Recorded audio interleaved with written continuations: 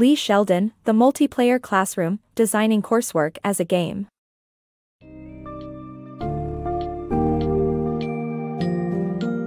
Enter the world of the multiplayer classroom, Designing Coursework as a Game by Lee Sheldon, where traditional teaching methods are transformed into engaging learning experiences that capture the essence of commercial video games. In this book summary, you will discover how Sheldon creates immersive, multiplayer classroom environments that appeal to diverse age groups and genders, bridging the gap between the old and new generations.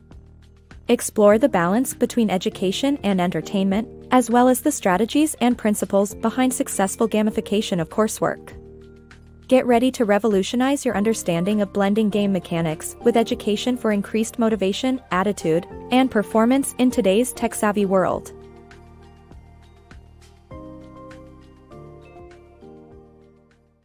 Gaming, for all ages and genders.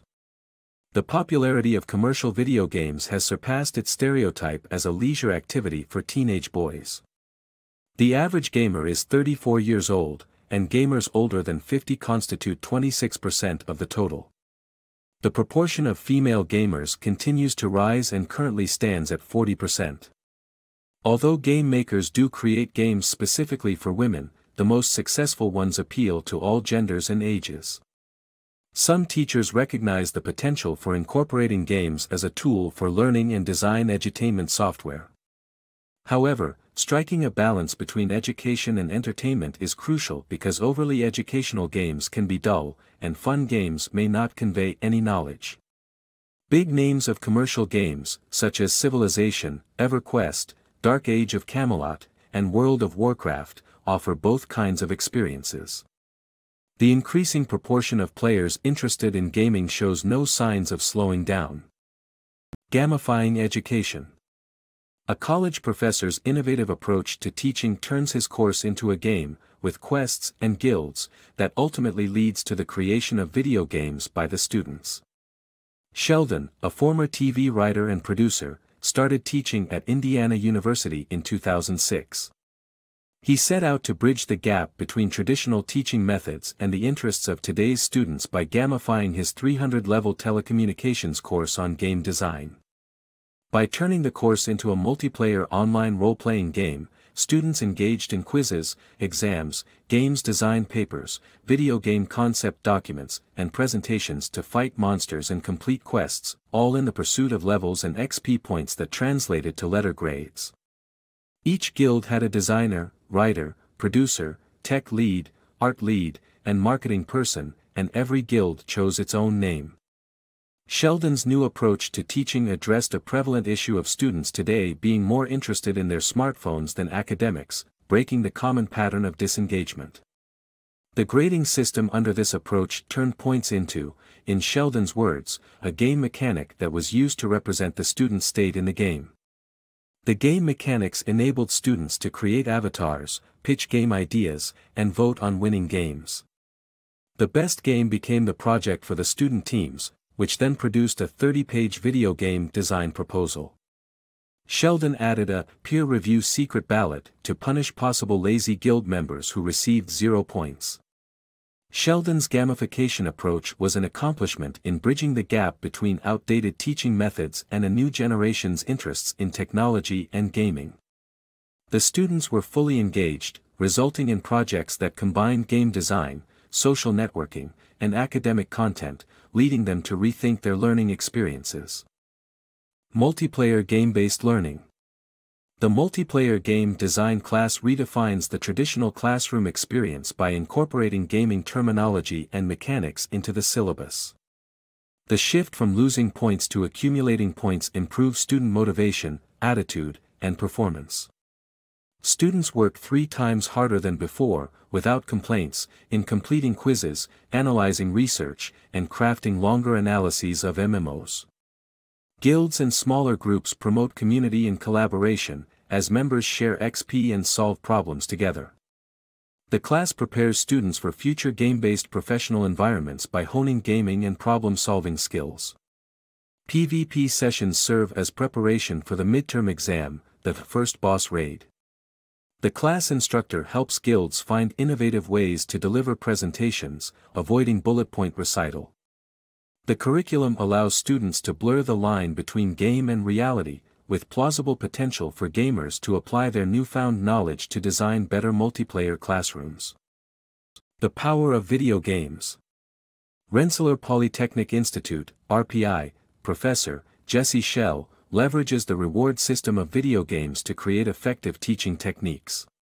Shell's focus was to study the schism in the video game industry between casual gamers and hardcore gamers. Sheldon created a beginner's course, Introduction to Game Design, for first-year students at RPI. Sheldon also integrated video game concepts into his lessons, created a fantasy or role-playing game in which student guild roles were renamed, and raised the number of XP students had to earn to achieve the next level. By leveraging video game techniques such as buffs, expansion packs, and XP, Sheldon was able to create a more engaging learning experience for his students. In the end, students learned because they wanted to, not because they had to. Designing Interactive Characters, a creative game design class.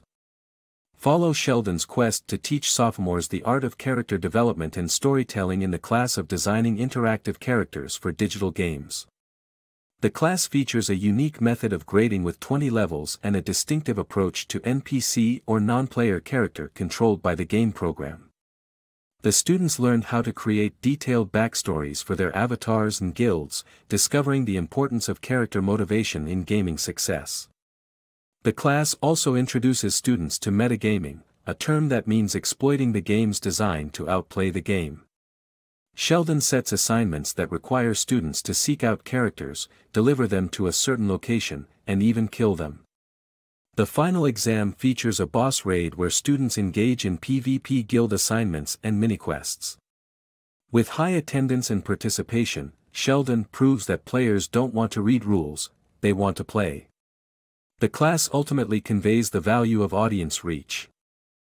The learning power of video games. Video games are helpful in teaching students to learn from their mistakes, as players must think through their actions to carry out game processes. With educational games, educators can tailor the games for their students' age, grade level, and learning abilities. The MC format is effective in different settings such as math and biology classes and universities. While classroom goals remain constant, the class format needs to adjust to suit the students. Creating multiplayer classrooms. The role of a game master, GM, is to serve as an organizer and mediator in multiplayer games, resembling a teacher's function. Several educator GMs are also game designers who create their unique multiplayer classrooms. To design an MC, the ideal candidate must possess gaming proficiency and seek counsel from gamers, colleagues, and nearby professional gaming companies. Designing an MC takes more time and requires greater planning than a traditional class. It necessitates understanding the game's key theme and incorporating several art forms into the curriculum. Simplifying gameplay in education. Simplify gameplay to engage students in education. State scoring methodology and rules up front, and conduct a post-mortem at the end of the semester. Even though it creates more grading work for teachers, students expect instant feedback like in video games. Keep track of the running XP totals of each player in a real-time MC environment, and adjust for snow delays, standardized testing, illnesses, and other such disruptions. The gamification trend is progressing into more spheres of day-to-day life, with over 250 American universities offering video gaming degrees and others across the world following suit.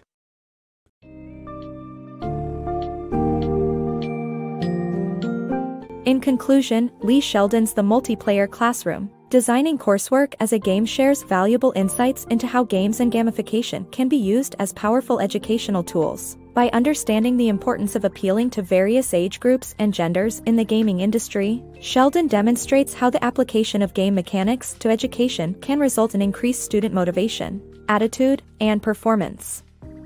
Throughout the book's summary, readers are exposed to several examples of implementing gamification within coursework, including specific strategies and challenges. The key takeaway is that classrooms must adapt to bridge the gap between traditional methods and the preferences of today's tech-savvy students. ultimately paving the way for enhanced learning experiences that engage and empower.